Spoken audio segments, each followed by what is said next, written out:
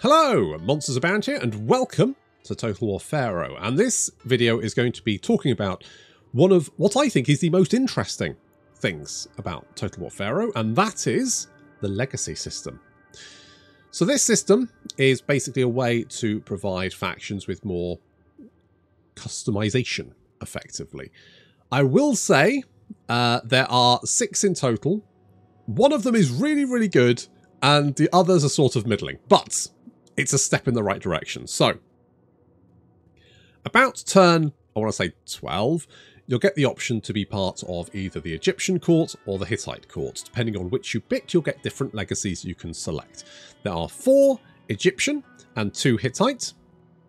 We're going to start looking at the Egyptian legacies. If there's a specific one that interests you, there will be time codes down below, because I'm just that good to you. I am a generous god. Different period, but that's fine. Anyway, so we're going to start off with Thutmose the Conqueror.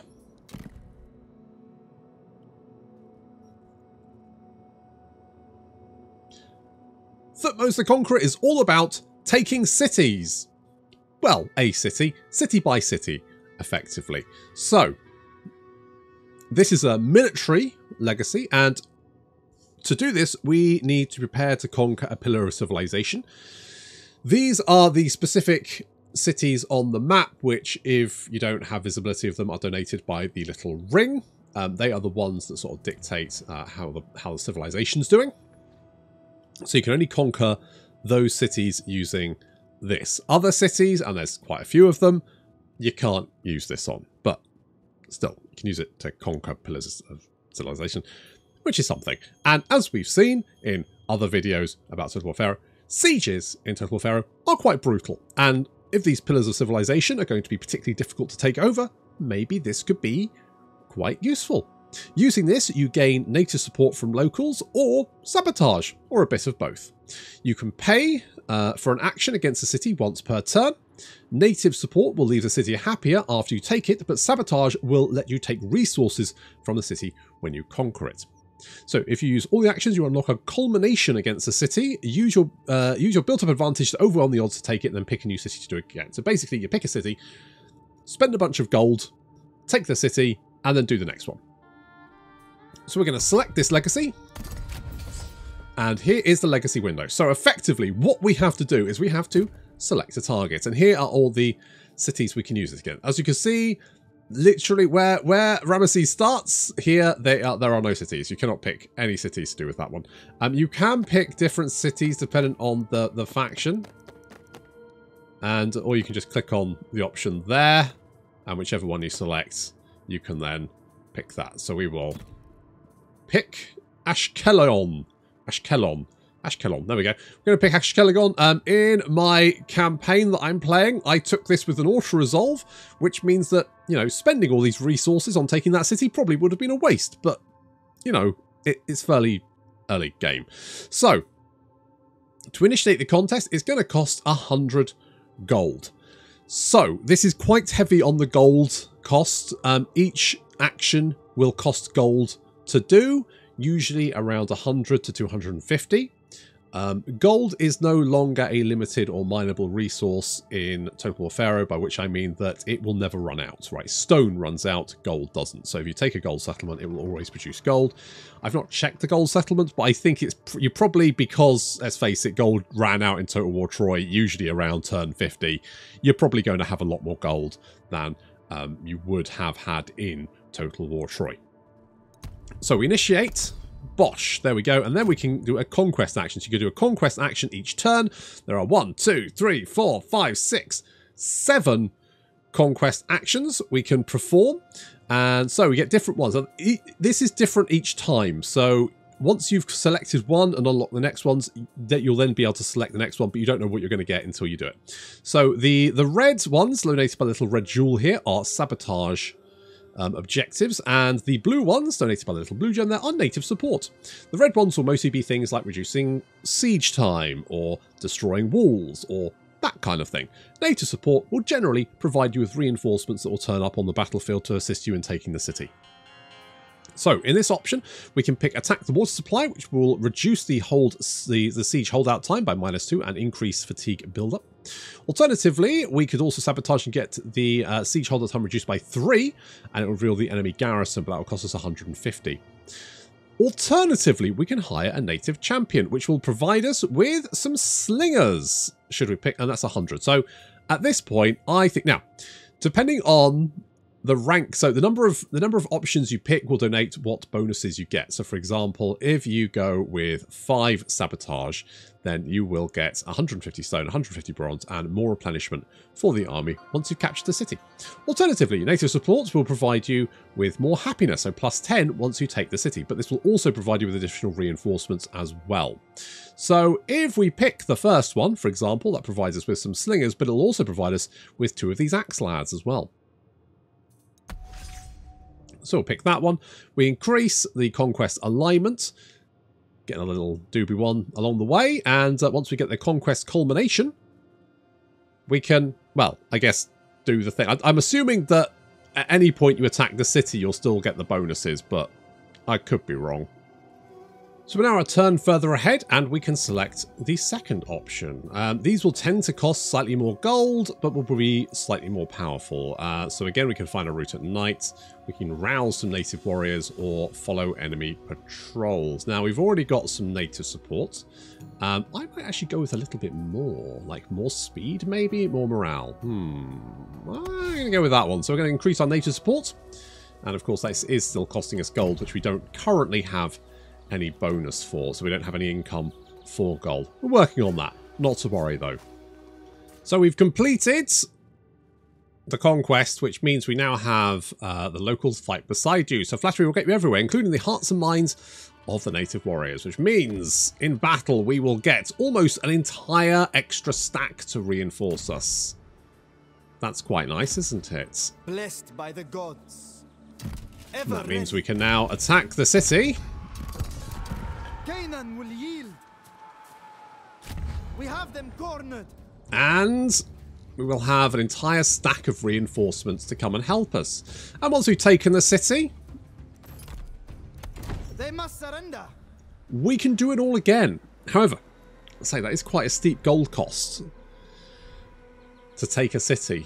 And did we really need that to take the city? Probably not. I probably just spent like 800 gold for no particular reason. And that is kind of the problem with that legacy, in my opinion. It's fine, but I wish it was kind of like bonuses to maybe attacking an entire faction for maybe a set amount of turns.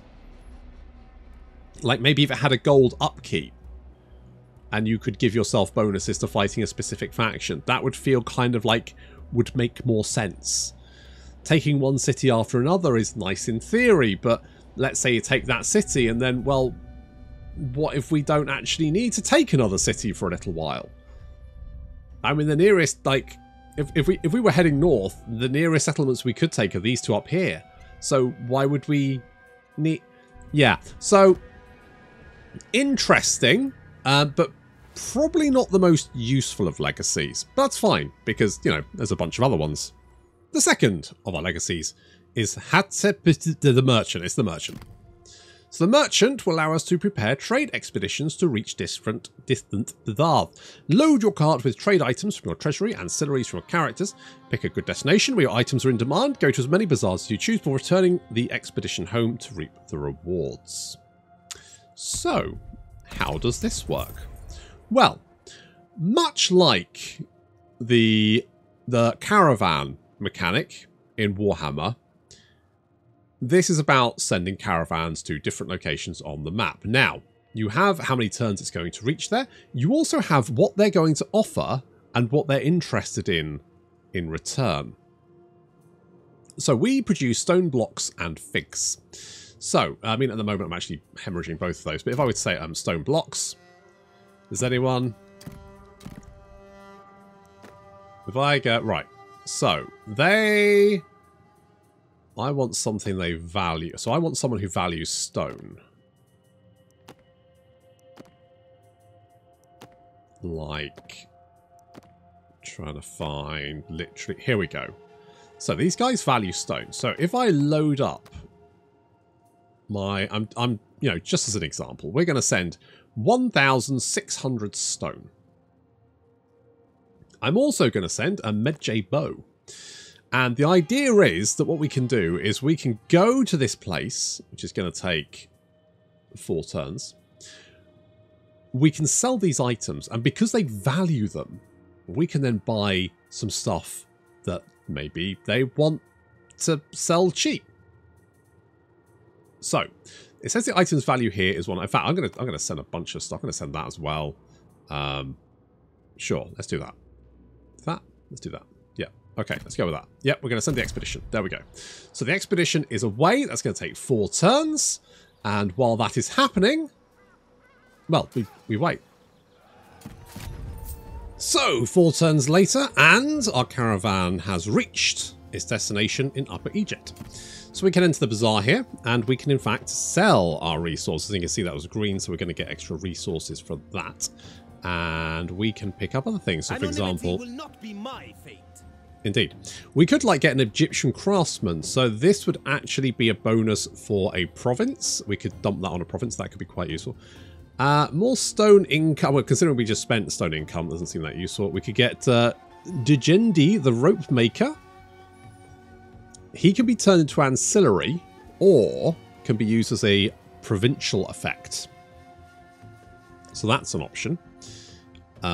We could potentially get some, like, lumber. So that's only going to cost us 10.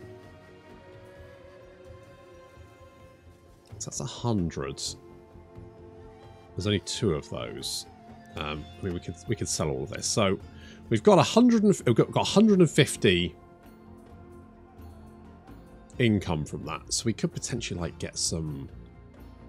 That's food. So we could get 6 food. Court would be unwise to overlook me. Let's get the Egyptian craftsman as well. And let's get something like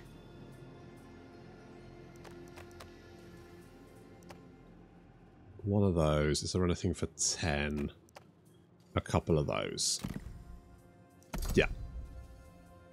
So now we want to find somewhere that like this one. This one here. So this values. No, that's what it offers. What I want is something that values that. Or the gold. The gold would be good too. What's that? Bronze weapons.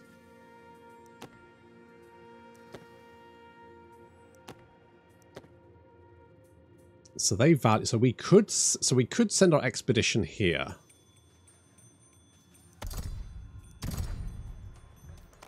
And basically try and wheel and deal and all that kind of good stuff. And the idea is that you kind of do as much wheelie dealy as you can.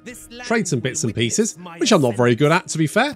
And then you can bring it all home. Ideally with, you know, a caravan full of crap that you can then use to boost the rest of your empire, which is quite nice. So we've arrived at our destination. We can sell all of those. Good stuff. I think I sold that by mistake. Never mind. Right, and then we could potentially like buy. So I think we sold our stone for 20 and it's here for 15. So we could actually like buy back our stone if we wanted. There's granite blocks there. That's like quite a lot of stone income, which would be obviously quite useful. There's ancillary here, which gives upkeep reduction, which is quite nice. Libu tracker, and so we could get more chance of ambush, and enemy armies get less movement on land. That would be quite nice. We could get more stone and bronze effect potentially. It's quite nice. More stone income there as well. So I mean, how am I feeling for food? I'm losing 1k food a turn. That's not great. That's not ideal, to be honest. In the grand scheme of things, I feel like could be better. So let's get something like that. Let's do something like that, and then we will conclude our dealings, confirm that, and we're going to send it home. Future of Egypt. So our caravan has returned home, which means that we're going to get a whole bunch of resources, which is quite nice. So we can get an ancillary, which is going to give us gold upkeep and gold recruitment cross. I'm just going to turn that into gold. That's a gold.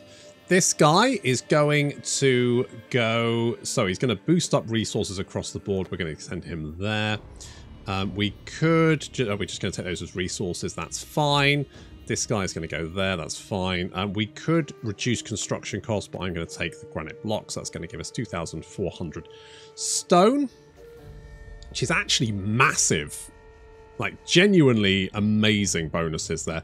And we get all this food as well, so that's 400 food across the board, and we can end the expedition. So that's going to give us 600 gold, 2,800 food, 2,400 stone, and 40 woods, along with some extra bonuses as well. And as soon as you've done that, you can send out another caravan.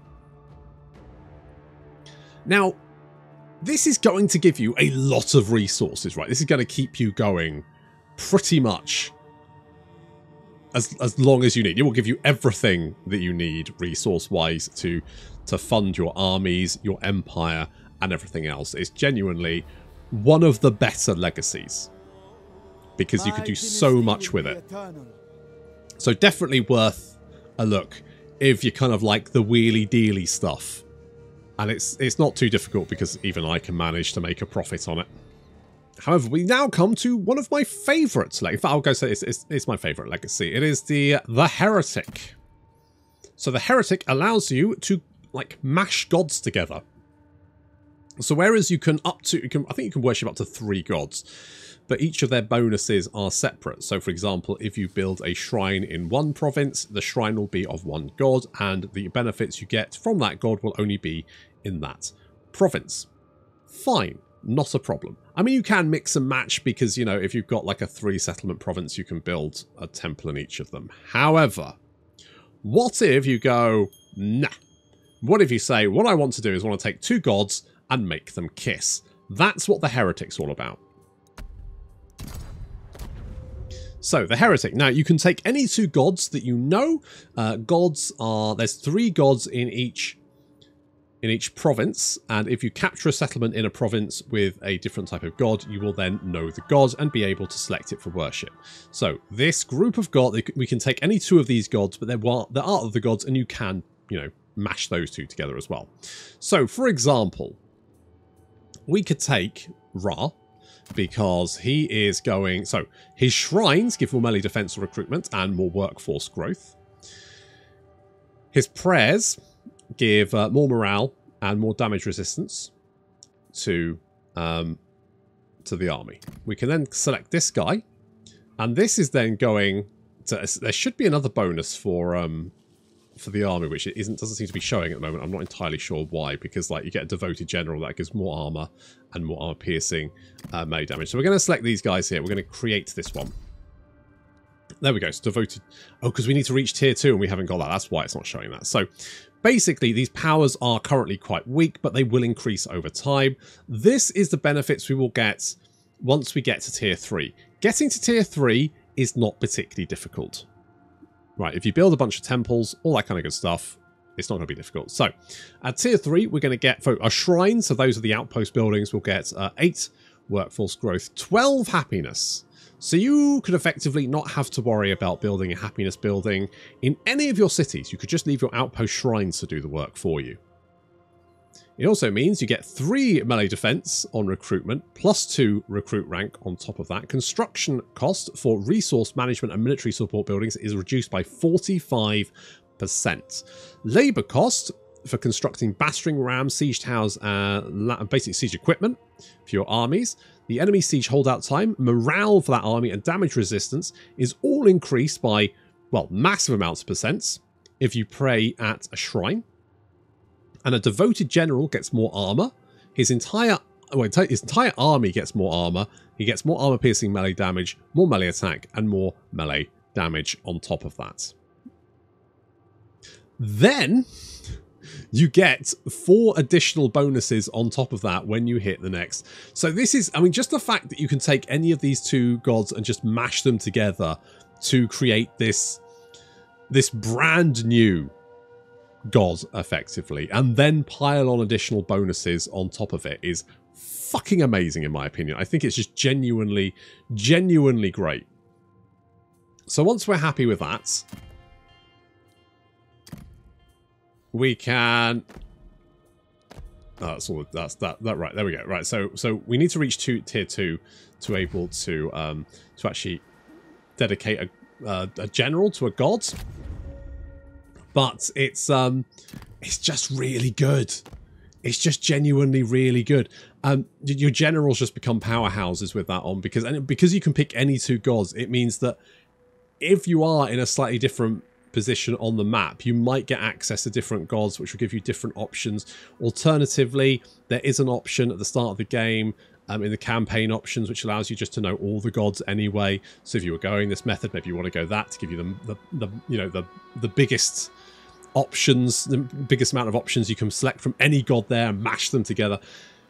Just generally, I love being able to have customization. I love the customization, and I think that is really, really good. I think Total War Pharaoh is a step in the right direction in giving the player more customization. It's stuff that I love when it's in Warhammer, when you have mechanics, things like the clan molder, like build your bear type mechanic. I like that. There's a few other factions mechanics. I love that shit, because it just means you can make your faction the way you want, and I think that's really fun. And I think all of these legacies are good, but I think that what I love about this legacy is the fact that it gives customization within customization. It's really, really good. And in fact, this is a legacy that I'll be using in my, I say full campaign, my 50-turn campaign of Total War Pharaoh. So if you like the look of this, check that out too. The last of the Egyptian legacies is the Builder, which allows you to build monuments. So, wonders can be built at unique outpost sites. Construction is separated in stages and starts with a foundation. Protect your wonders by hiring a garrison as soon as construction starts. So does the world. Good. Be prepared to defend them at all times. Other factions will try to attack them. To speed up construction, use province supply and experts. Once complete, wonders will empower all of Egypt, increasing your legitimacy. Fine. So, the locations of each monument differ. So, the Great Pyramid is down there, the Great Gardens over there, the Black Obelisk down here, and finally the Mortuary Temple is over there. But we do have one that starts near us. We have the Colossal Statues, which is over here. So, it's currently got an Egyptian lookout post on that, so we need to knock that down first. Once we've done that, we can start construction on our monuments. I will prove my worth. Good. So now we've knocked down that outpost, we can now construct the colossal statues. To do that, we are going to need certain resources. So, we have to construct the foundation and then each of the steps. Once we've done that, it will give us certain benefits. Surely this empire will last 1,000 years. Well, maybe. So, it's going to give us more morale faction-wide for elite Pharaoh units. It's going to give us 10 legitimacy, 4 victory points, 10% melee attack for elite Pharaoh units, and armor piercing missile damage for elite Pharaoh units. In return, it's going to cost 4,000 stone to build the foundation along with 12 turns, but we can reduce that if we construct a stone mine. That will reduce it by 2,000, effectively halving the amount we need. Then we need some statue crowns. That's going to cost another 2,000 stone, although we can turn that into 1,000 if we have a lumber reserve. Statue paint is going to cost 5,000 food, although we can reduce that if we get a Bazaar of the Arts. And the soldier quarters is going to cost 2,000 wood, although again, we can reduce that. However, all in all, assuming you don't have any of those bonuses, it's going to take 6,000 stone, 5,000 food, and 2,000 wood. If you do have the bonuses, then it's only going to take 3,000 stone, 2,500 food, and 1,000 wood. Still, quite a lot of resources. Not to mention the fact that it seems to state that your enemies will be gunning for it, and you're going to have to leave a garrison there to protect it. The wonder effects don't seem particularly great, at least on the colossal statues. I don't know if it's better for any of the other ones because you can't see them unless you start there. And frankly, I can't be bothered to go through the randomization. Finally mastered civility. Good. And to get the special locations to be able to build them, to be honest.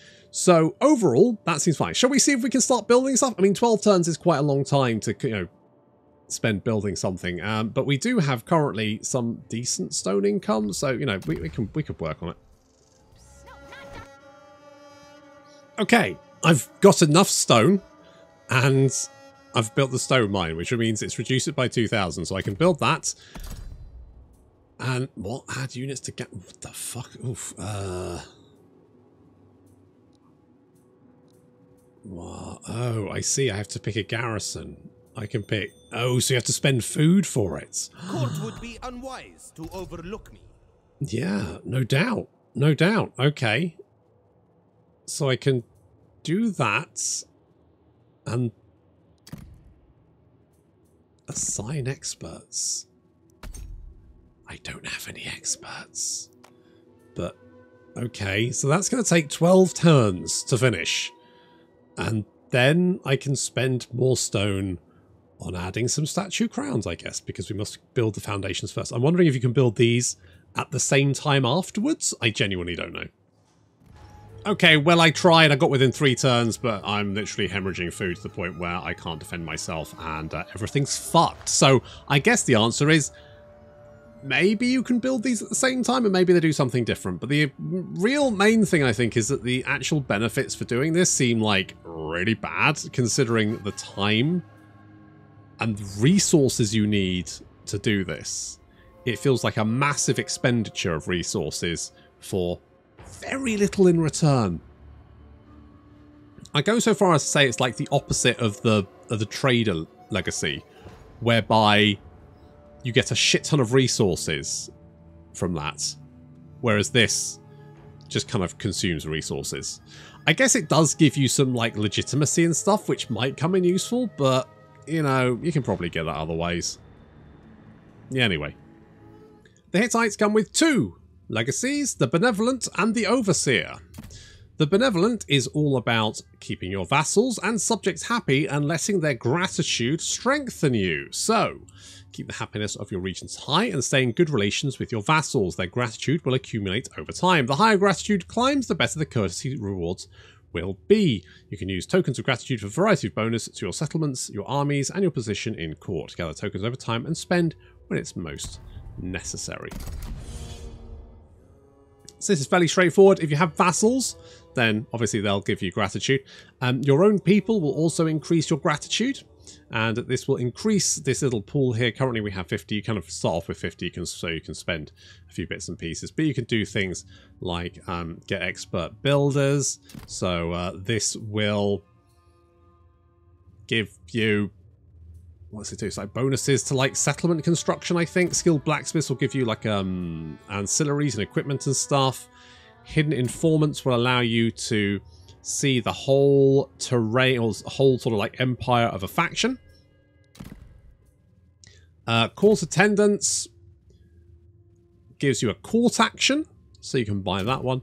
And then finally battle potency will give you the effect tempered by war. So for example, we could buy one of those, and maybe do that as well.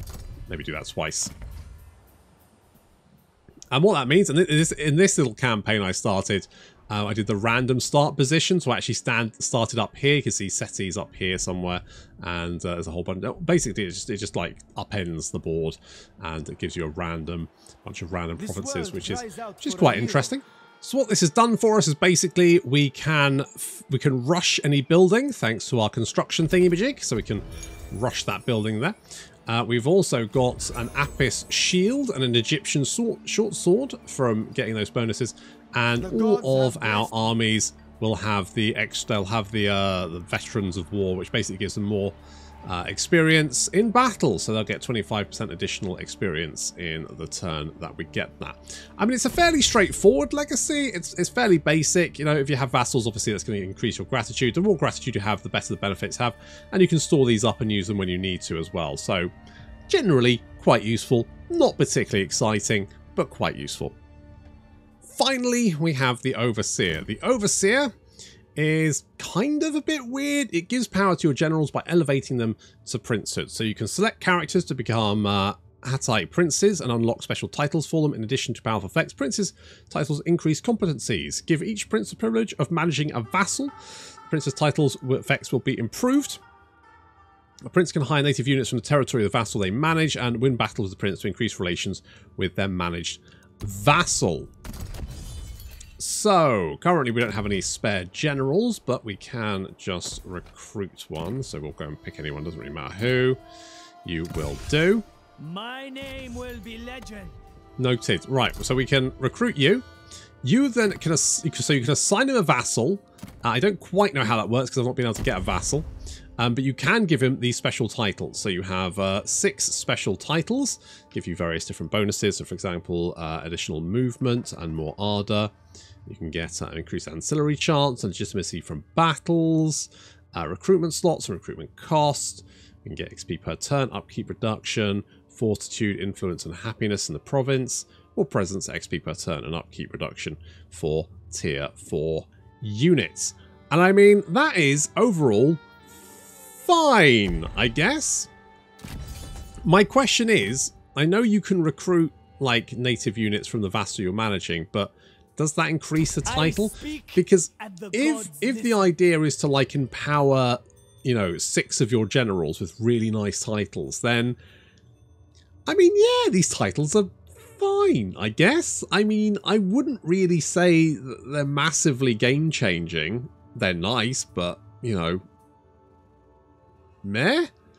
And I feel bad about saying that, but yeah, I mean, basically meh. It's very, very limited, and out of all of the legacies, I think this is probably the worst one in that it just feels like the most boring one, which is a shame. I wish that maybe your titles improved. Maybe if the titles were dependent on what type of vassal, like every faction in the game had a particular title that you could like vassalize it with, kind of like a Pokemon, you could collect them all. And maybe the higher your relations with that vassal, the better the title was. Something like that, right? Your title started off quite weak, but if you've got like, you know, 100 additional relations, that would then, you know, that at that point, you're really trying to manage your vassals to make them as happy as possible. But then that's maybe more the Benevolent. I don't know. But I feel like that's just like the most boring one. It doesn't really do much for you. It's pretty forgettable. You pretty much forget that it kind of, you know, exists for the most part, which is a shame because I feel like the legacies are a really interesting part of Total War Pharaoh. Anyway, that was all of the legacies. Hope you enjoyed that. Thank you very much for watching. I'll see you next time.